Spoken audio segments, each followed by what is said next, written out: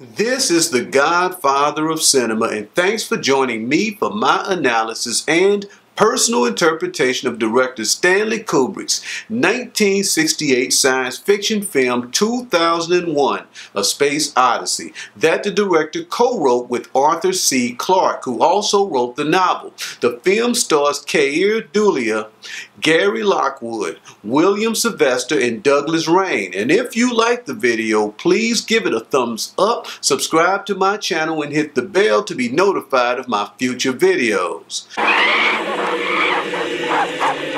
It all begins in Africa 3 million years ago during a 10 million year drought that will last for another million years. Primitive men are on the verge of extinction due to a shortage of water, food, and other factors that threaten their existence, such as the leopard, fear, and the elements. As of yet, the mind of the primitive man is only concerned with surviving the day.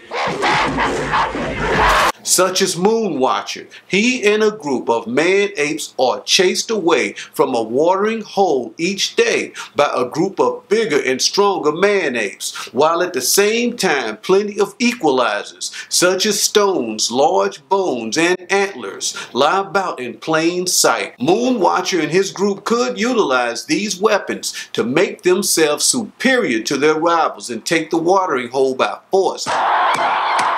However, Moonwatcher and his group do not yet understand that these natural objects are weapons because their minds are still asleep. And besides a handful of berries and a few leaves, there is never enough food for Moonwatcher and his family to eat, despite being surrounded by all the food they need. If they could replace their diet with meat, a herd of fat antelope are always within a heavy stone or stick's reach, grazing peaceably, and yet the primitive minds of Moonwatcher and his kind are asleep and cannot imagine seeing the antelope in any way other than they have always seen them, let alone as meat. The harsh elements are another threat to their existence that they do not oppose, no matter how cold it gets at night. To cover and protect their naked bodies with animal skin and fur is the furthest thing from their minds. They cannot see these animal skins and furs yet because they are asleep and their primitive brains have yet to be taught how to think.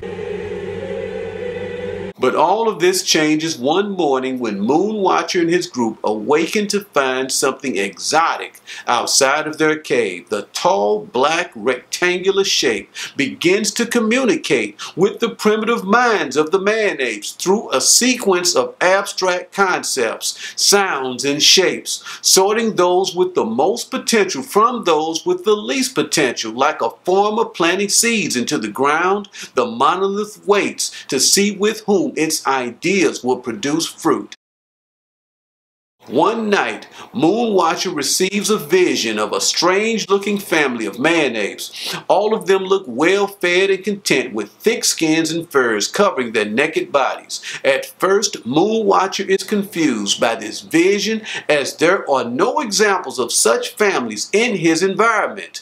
But over time, Moonwatcher's confusion changes to envy, a new emotion. Then from envy to anger as he begins to compare his own family to the one in his vision. For the first time, Moonwatcher becomes self-aware and begins a new journey that's taken man-apes millions and millions of years to begin. To think. A word that I want you to remember as I work my way through this analysis and throughout the dawn of man, Jupiter, and beyond the infinite.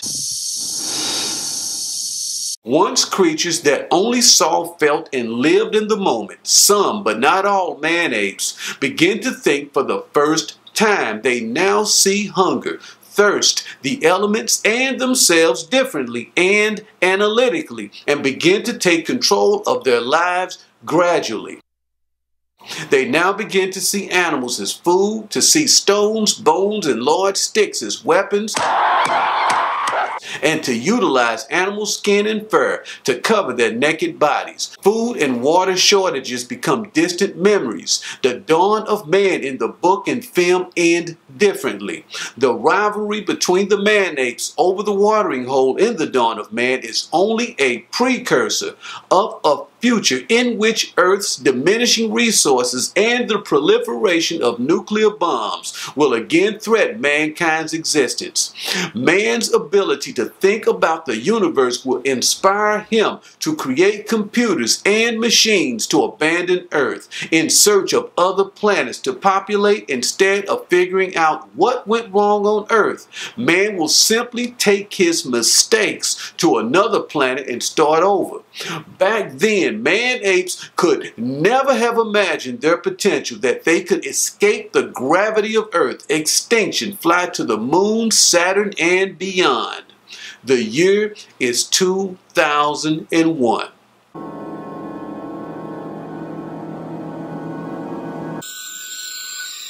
And America has a base on the moon in a crater called Clavius, where there are rumors of a mysterious virus. But this is only a cover story to conceal the truth from the public that scientists there have now discovered something exotic in a crater called Tycho, a tall, black, and rectangular shape that had been buried there over 3 million years ago.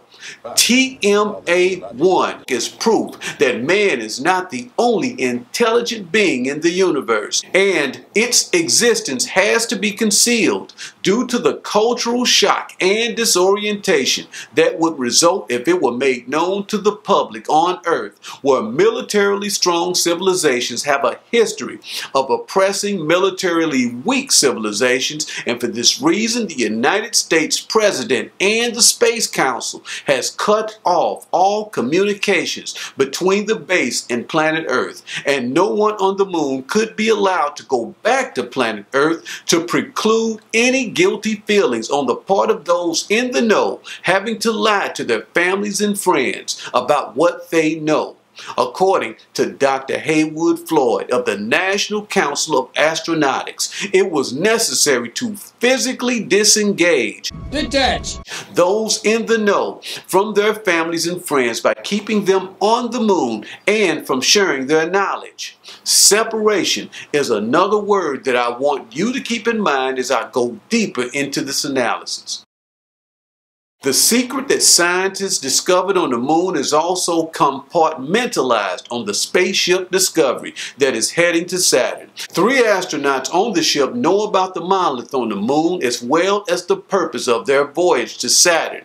However, all 3 of these astronauts are in hibernation pods, and by this they are effectively cut off from their 2 colleagues who are awake, because during the first few weeks of this 10-month voyage, Dave Bowman and Frank Poole will have to speak to the public as well as to their friends, families, and spouses, and needed to have clear faces, minds, and honest hearts, being that it is difficult to fake honest ignorance. So the planners of the mission decided to keep Dave and Frank truly ignorant about the monolith on the moon as well as to the nature of their mission. Separating the wise from the ignorant on both the moon and the ship works for humans. However, compartmentalizing these opposing principles in the brain of HAL 9000 does not work, which is why the book calls this contradiction the snake that entered HAL 9000's Eden,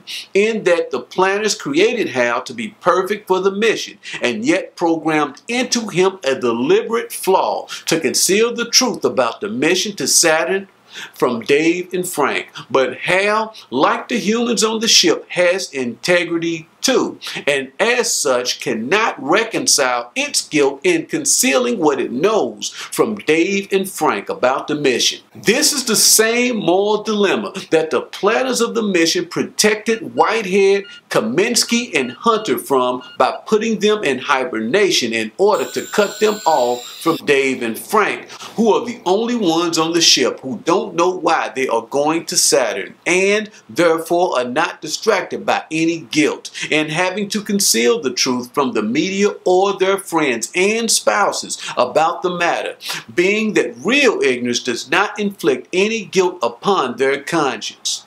Seems to have been deliberately buried. In the book, Earth is Hal's conscience that he can no longer listen to or obey. So to insulate his ego and integrity from the conflict and guilt of withholding the truth from Dave and Frank, Hal disengages himself from his conscience by causing the AE-35 unit on the antenna of the ship to fail and break its connection with planet Earth.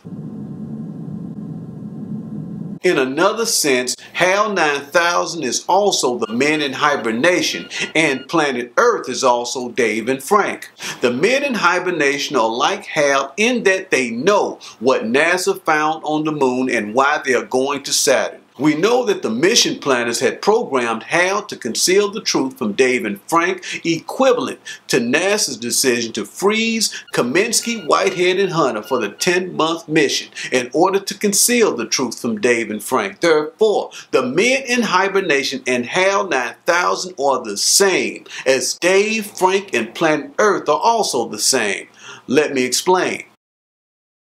The planners need to keep Dave and Frank in the dark about the moon discovery and their mission to Saturn due to the moral conflict, social disorientation, and guilt that could weaken their ability to conceal the matter.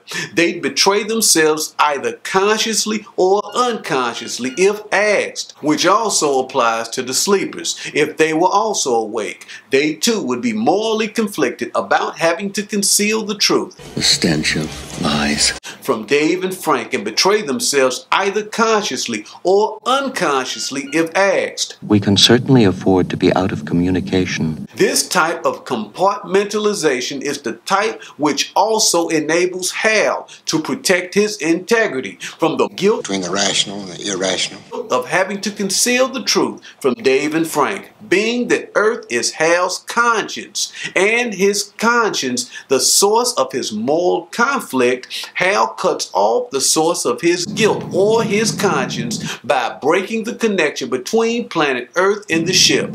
Note that alarms go off when the AE-35 unit and the life support systems of the hibernation pods fail.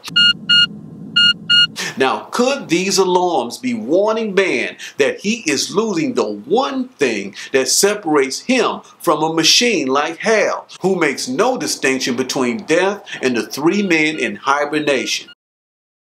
Being that they are totally unconscious, as the man-apes in the dawn of man were totally unconscious. However, Dave and Frank are conscious as long as they remain in contact with Earth, which in the book is synonymous with a man's conscience or his humanity. Therefore, the ship's antenna losing contact with Earth is also analogous to a man losing contact with his conscience, or the equivalent of the three men in hibernation being cut off from the only humans on the ship, Dave and Frank. And being that they are awake, Dave and Frank can take control of the ship. They are never totally dependent upon HAL 9000, who realizes this and takes steps to eliminate the competition, in the same way that Moonwatcher and his clan had taken steps to eliminate their competitors over the watering hole in the dawn of man.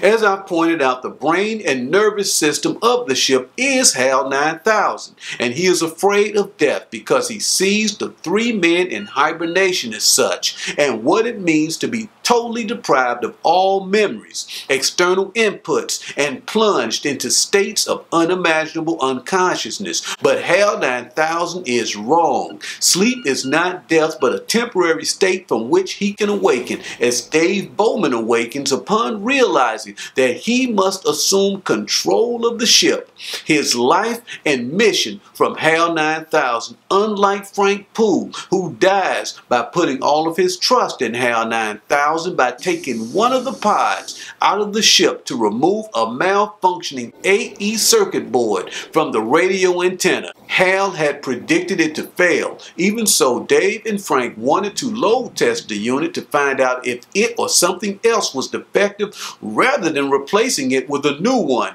and having the same problem, which is tantamount to mankind taking its spiritual and social defects to another planet and having the same problems it left Earth to get away from to begin with. However, when Frank leaves the safety of the ship and his connection to Dave and then the pod to remove the defective AE unit from the antenna, HAL 9000 rams the pod into Frank and kills him. But Hal is not successful in murdering Dave by locking him out of the ship. Dave uses the manual airlock to let himself back into the ship, the brain room, and there removes all of Hal's memories, reverting him back to a baby's level. However, as he is also the ship's nervous system, without which the ship cannot function, like a body cut off from its head cannot function, Hal is unconscious, but still not dead. As Hunter, Whitehead, and Kaminsky in their hibernation pods are also unconscious, but still not dead. I'm afraid. For though inactive and unconscious, Hal still has the potential to be reconnected to his external inputs, the ship and planet Earth, or his conscience. As described in the book, like the men in hibernation, Hal can be reawakened as long as he is alive and still has a pulse. Like Dave, when Hal locks him out of the ship, Dave re-enters it manually and symbolically, ejecting himself from the pod and smaller world into the ship and larger world, which is a precursor to his rebirth in Beyond the Infinite. In the weightlessness of the airlock, Dave is a fetus and again a shadow of what he will become at the end of the film. In the book, the monolith on Japanese, Saturn's third largest moon, inverts upon itself and becomes the stargate through which Dave, like HAL 9000 and the three men in hibernation, is pulled into an unimaginably unconscious state until his cosmic and primordial voyage through inverted space and time comes to an end in a room in a hotel suite. Dave steps out of the pod. Unlike the technology of the ship that surrounded him, the rooms of the suite are primitive. He has to do everything for himself. No HAL, no voice commands, nothing automatic. Everything is manual. Years are compressed into moments. He wakes up the next instant as an old man in bed and near death. He reaches out to touch the monolith as the man-apes in Africa had touched it 3 million years before, and as Dr. Haywood Floyd had also touched it on the moon. The instant Dave does, he becomes, in the blink of an eye, something greater. The immortal entities have waited millions of years on Saturn for Dave Bowman, and now they will teach him, a baby and an entirely new creature, as they had taught the man-apes millions of years before. The Stargate had pulled Dave backwards like a bow to shoot him forward again like an arrow, as they had shot the man-apes into a future that they could have never imagined. Now Saturn, next the stars, and after that Beyond the Infinite, but this time with a conscience, to become something far, far greater than a human being, a child of the stars.